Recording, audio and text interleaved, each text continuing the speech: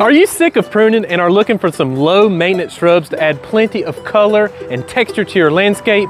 Well, look no further, you've landed on the right video. I'm about to show you the latest and greatest shrubs. Let's get started. If you remember last time we talked about Het's midget arborvitae, this is a similar shrub that I like even better. This is Danica Arborvitae. It gets about 2 to 3 foot tall. It's a dense, dark emerald green. No pruning ever needed. It grows in a nice, sort of mounded globe shape. And I did briefly mention golden globe, and for the sake of the viewers that are watching for the first time, I might go over some shrubs we've talked about before briefly. Golden globe is one of those. It's a very beautiful globe-shaped gold arborvitae being a western red cedar. Similar to the Danica, but you got 2 different colors. And if we want to back on up over here, this is Barberry Admiration. And I have a lot of admiration for this shrub because it's so petite. It only grows about 1 to 2 foot tall. Got some fiery red foliage with some gold edges. That is a beautiful deer resistant shrub that I guarantee will add you plenty of color in your landscape. Now, some people like fries on the side. I like tater tots. This is Tater Tot Arborvitae. It's a proven winter shrub. I like it better than Danica if you need something even smaller. I know they're similar. This grows very petite and tiny. Like probably one of the most petite shrubs on the market today. Only growing about a foot, foot and a half, slow growing, great for containers or the landscape, especially if you have a small walkway. Now in that same relative category of being very petite, smaller shrub for a small walkway, let me show you Anna's Magic Ball, which is pretty much the gold version of Tater Tot. Anna's Magic Ball, again, slow growing. I've actually planted some of these along my walkway a couple years ago and maybe have 4 or 5 inches of growth since I've had them in 2 years. So you're not gonna be pruning yourself to death on this one. Definitely a great showpiece. Okay, moving right along, we have Cryptomeria globosa Nana. And no, not that kind of Nana like you grew up with. This is Nana as in dwarf. So when you get Cryptomeria globosas, make sure it's the Nana version. That's going to be the dwarf version. This is a very slow growing evergreen. It's going to eventually reach 3 foot tall, 3 foot wide, but this has some of the best texture of any shrub I think I've ever seen. Let me go ahead and show this to you. It's very frilly, soft, grows in a nice globe shape. Okay, that did not work.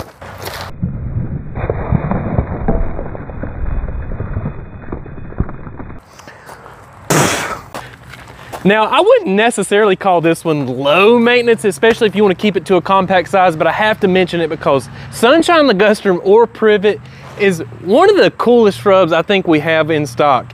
It's very gold, it's an evergreen, and I think it would pair very well with something like the Cryptomeria globosa, maybe putting these up front, Sunshine in the back. Sunshine will get 4 or 5 foot tall or taller. You got to prune every once in a while to keep that shape, but that would just be beautiful together. Now, most of the shrubs I'm talking about, you're going to want to space about 4 feet apart. So let's say you have a 20-foot bed, you're going to use about 5 shrubs going through there. 5 times 4 is 20. Yeah, I did that right. And moving right along, I have a new Laura petalum or Chinese French flower.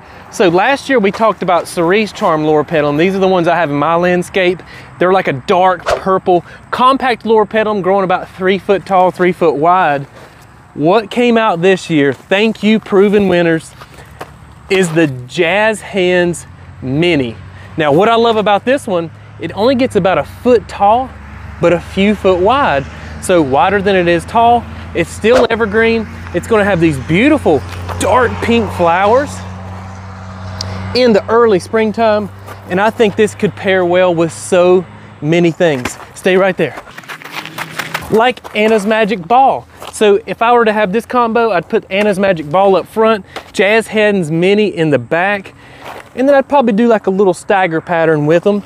Let me show you something else you cannot overlook, and that is grasses in your landscape. No, this is not a shrub, but don't underestimate how grasses can just add that texture and give you a little different look. This is Carex everillo. It's a sedge grass. It gets about 1 foot tall, maybe 2 feet wide, and this is going to look good with pretty much anything. Loropetalums is going to look good with dark green shrubs like the tater tot I showed you. That's going to be a good little low maintenance combination there. And then like something like blue star juniper, absolutely love this one. Have these two, 1 foot tall, a couple feet wide, evergreen blue foliage. Look at this color combination. That's gorgeous. All right, moving right along, I'm going to show you 3 Nandinas in a row. This one's called Flirt. This is the most low maintenance, smallest growing Nandina on the market today. Flirt's going to get 1 to 2 foot tall and wide. It is going to turn more red when the weather changes and gets cooler. Otherwise, it's going to have a green and red combination, and it does have an interesting feathery texture. I really like it. And then there's the gold version called Lemon Lime Nandina. Now, Lemon Lime is a little more upright. It probably will reach about 3 foot tall, couple feet wide, but lime green foliage year round. So you pair this with, say, a dark Loropetalum or a darker green shrub or the Barberry Admiration. Hang on. Maybe putting the Barberry Admiration up front, the Golden Nandina in the back, and just that red and gold combo, beautiful. Your neighbors were gonna fall over and not know what to do with themselves. They're gonna pull up all their stuff and try to copy you, but you won't know how because you landed on the best channel, S&K Greenhouse.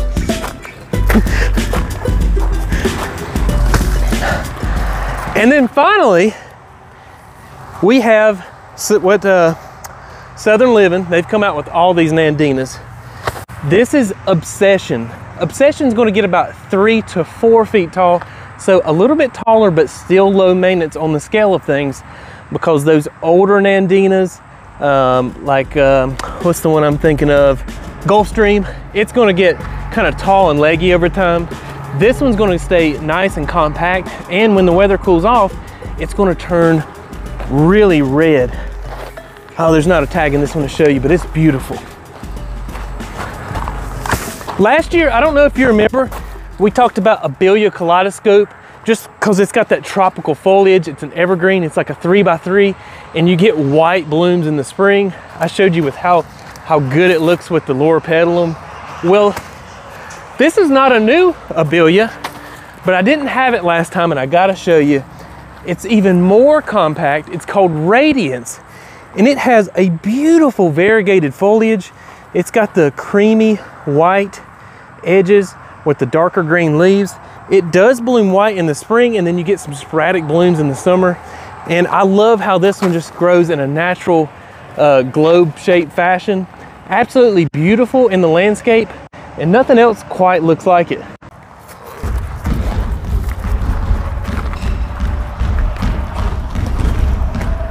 Oh, I thought this was a basketball. No, it's just orange and round like a basketball, because this is Fire Chief Arborvitae. You know I love arborvitaes. I talk about them all the time on this channel. This one is no exception. Very low growing, slow growing. Gets about 3 foot by 3 foot.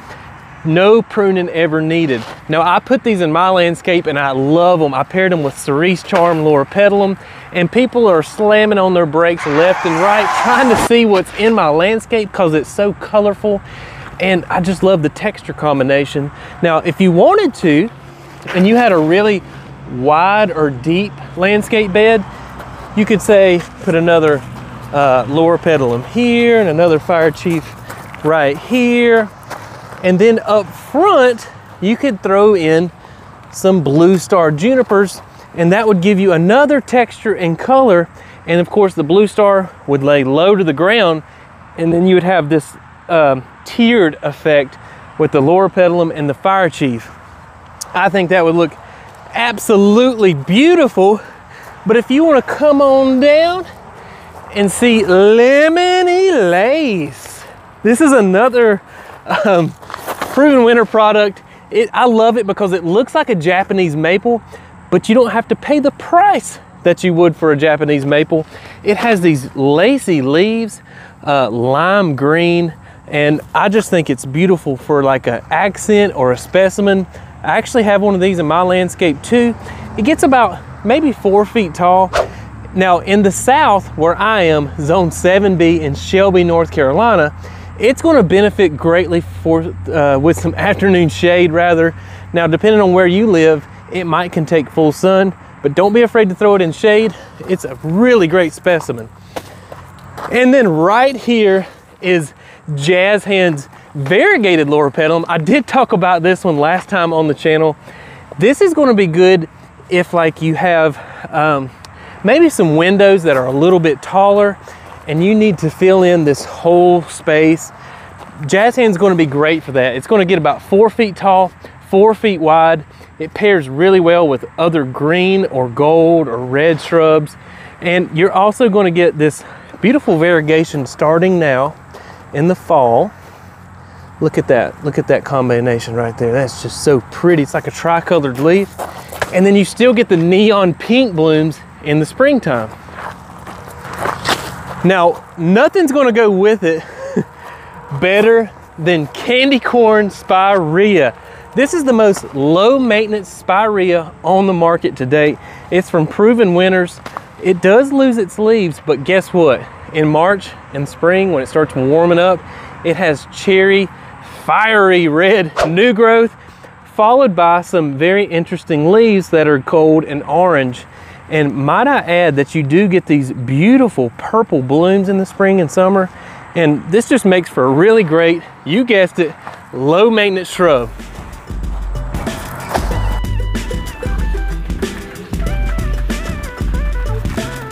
Let's talk about some shade shrubs for all you people that's got a lot of shade. Maybe you got some trees and some coverage and it's shading out things and you're getting sad because you're like, all these shrubs he's showing is for sun.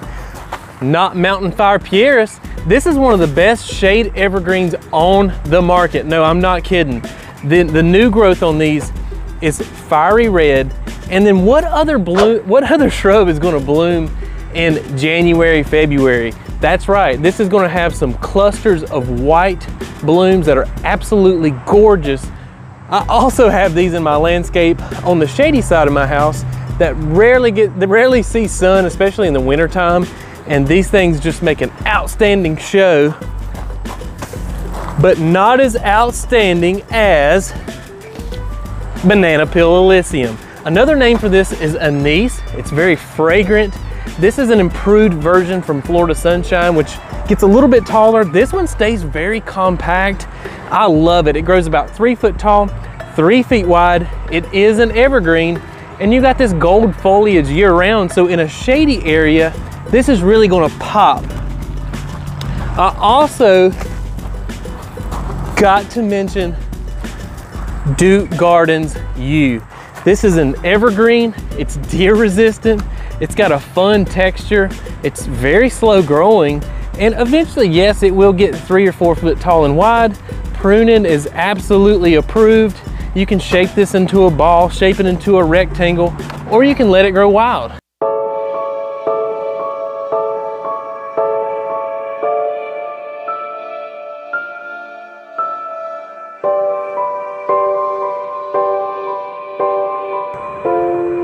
Do you miss her? You know, we haven't talked about her in a while. You know, Holly. What was her name? Carissa Holly. Well, I've got her right here. Now, I've got actually 2 hollies. I've got Soft Touch Holly and Carissa Holly, and they could not be more opposite. Carissa is a very prickly holly. This is actually grown in front of places you want to keep maybe animals or birds out of because it's prickly and they won't land on it. Soft Touch Holly, however, is the complete opposite. It's a Japanese holly, got a very softy, I don't know if that's a word, but a very soft texture. And this one's gonna grow very low to the ground, you know, maybe a 3x3 or a 2x3, sort of that mounded habit. Whereas Carissa will get a little bit taller, more like 3 or 4 foot tall, 3 or 4 foot wide, but great little evergreens. And sometimes it's good to just have a holly in the landscape every once in a while. We have baby gem boxwood. And baby gem boxwood is another southern living plant. It was developed several years back, but it's very good because it's low maintenance for a boxwood. There are some smaller growing boxwoods. This one's still gonna get about 3 or 4 foot tall, but it's an excellent little evergreen, shade or sun, and you can shape it how you want it, and it makes a heck of a hedge, accent plants, border plants. You can't leave out boxwoods. And I will touch on these. We did talk about them last time. Encore azaleas. And I think they come in every single color under the sun. We have Autumn Majesty. That's a beautiful lilac color. This is Autumn Bonfire, which is pretty much like a true red. We have Royalty and Twist. Royalty is going to be a dark purple, and then Twist is actually not blooming right now, but when it is, that's Royalty too. Aha! I have found some twists that are blooming. This is Autumn Twist, and it has got a beautiful variegated pink and purple bloom. Now, if you don't know about Encore azaleas, they are great because they rebloom multiple times a year, so you get that big flush in the spring, but then you get some more scattered blooms summer into fall. And yes, it's an evergreen. They are pretty low maintenance. They don't get leggy and big like the old ones. They're gonna stay in that 3 foot by 4 foot or 4 foot by 4 foot range, and you can prune them and shape them however you want. I cannot leave out Mr. Bowling Ball Arborvitae. Gosh, I talk about arborvitaes a lot because they're just no fuss plants. They don't get disease. They don't get bagworms usually. They don't get spider mites, all these insects that we have problems with here in the South. They don't get rust. Mr. Bowling Ball is a mounded shape arborvitae, so it usually gets about 30 inches tall, and then it mounds out, and it keeps a bluish hue to it year round, and I think it just looks excellent. And while we're on the subject of arborvitaes, I've got one you're gonna love. Raise your hand if you're wanting a small tree that you can grow in a container or put in your landscape, maybe in a corner planting, that will not grow into a full-blown tree and have shallow roots and not rip up your foundation. Introducing my buddy Morgan, not Morgan Wallen. I can't remember everything we said, but we said it all. Morgan Arborvitae. Morgan Arborvitae is going to get probably only ever 2 to 3 foot tall and maybe 1 to 2 foot wide. It's going to keep a beautiful green and gold foliage year round, nice and soft texture. Again, you put that in a container, even in the dead of winter, it's going to give you color. You could put some nice pansies or annuals around it, and that would just be a beautiful, beautiful arborvitae. We've got to talk about one of my favorite low maintenance evergreen ground covers. This is Snow and Summer Asiatic Jasmine. It has beautiful new growth, white and pink. And in the dead of winter, you're going to get dark green foliage. It still looks great. This only gets maybe a foot tall, several feet wide, spreads nice and dense. I love this ground cover. And now I'm bringing back with me 2 of my favorite gardenias on the market today. We have Heaven Sent, and boy does it smell heavenly. And we have Jubilation, and this one is actually in bloom and it smells so good. Look at the double bloom. Okay, so Jubilation is a little bit larger growing than Heaven Sent. Heaven Sent's very compact, definitely a good container shrub, or if good for borders or walkways. This is only going to get 1 or 2 foot tall, a couple feet wide. Jubilation is a reblooming gardenia, believe it or not. So instead of just getting that big flush in late spring, you're getting blooms right now in the month of August.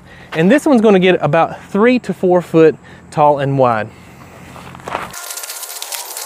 I'm going to mention this shrub in every video I possibly can. I talk about it all the time. Forever Goldie Arborvitae. I love this shrub. This is the one I talk about so much. I have 2 of them in my yard. They're doing great. This is an excellent corner planting shrub, if that makes sense. Great for corner plantings.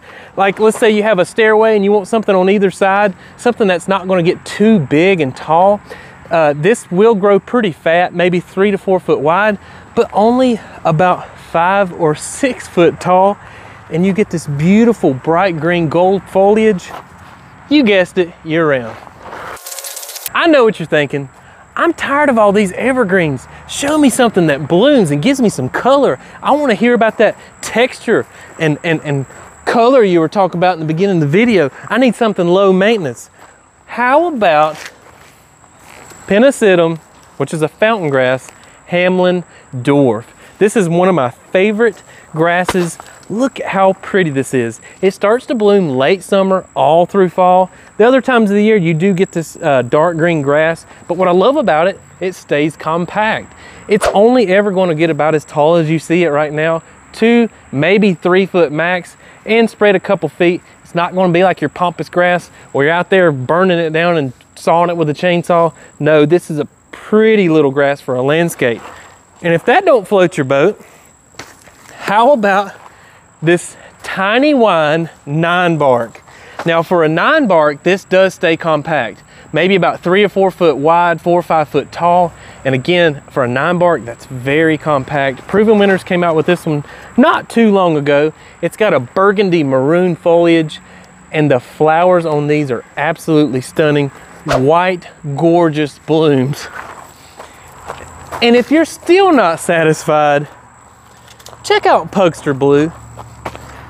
Now, every time I show somebody a butterfly bush, they're like, no way, that's never gonna fit in my landscape, because you see these big, huge, massive butterfly blooms in people's yards. Not Pugster Blue. Look, butterfly monarch just flew by us. Not Pugster Blue. It's gonna get about 2 foot tall, 2 foot wide. Once it starts blooming, you can't stop it. It's gonna bloom until frost. And these blooms are so vibrant, I don't even need to put a picture up on the screen because you could see it right there.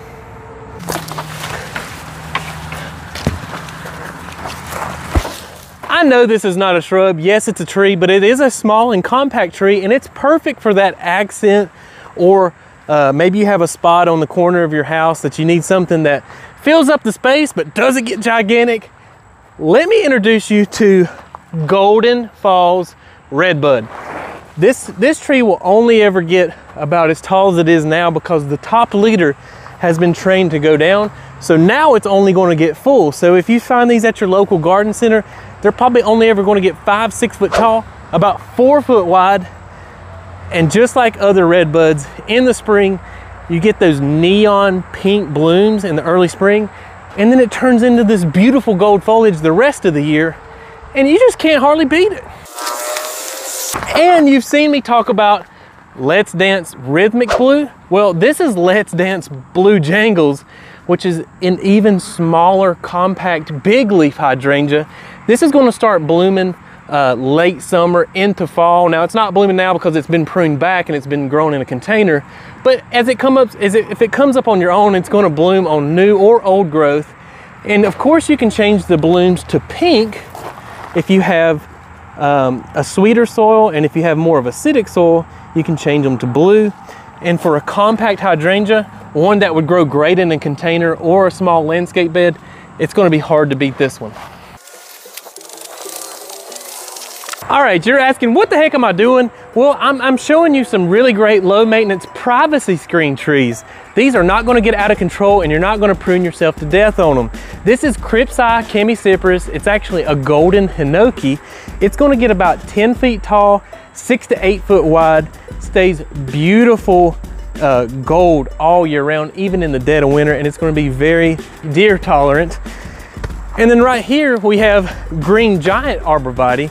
Now, Green Giant's going to get a little bit bigger. This is really going to fill in some larger areas, but it still keeps a nice, compact, like dense, manicured look to it, very pyramidal. But it's going to get about 25 feet by 10 feet. So this is something I'd plant if I was doing a row of these for some privacy. I'd probably space them about 8 feet apart. And then right here we have Emerald Green Arborvitae. Again, it doesn't take a lot of pruning, or no pruning at all really, to make it look nice and manicured and dense. It's gonna keep a dark emerald green foliage year round. It grows about 8 to 10 feet tall, 4 feet wide. So I would space those about 4 to 5 foot wide if you're trying to make a screen. And either one of these options is great. It's just kind of dependent on your needs. Now let me teach you about a new grass. It's called Miscanthus Fire Dragon. And what I love about Miscanthus Fire Dragon is going into fall when the weather cools off, it turns bright red.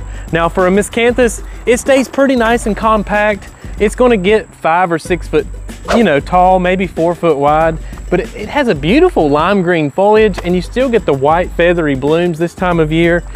And when it's cold and you walk outside and you see these flames, I mean, it's not gonna get much prettier for a grass. All right, you've stuck around this far, and I'm gonna reward you for doing so. I'm gonna show you 2 of my favorite low maintenance trees that would make a really great corner planting and not overtake your space.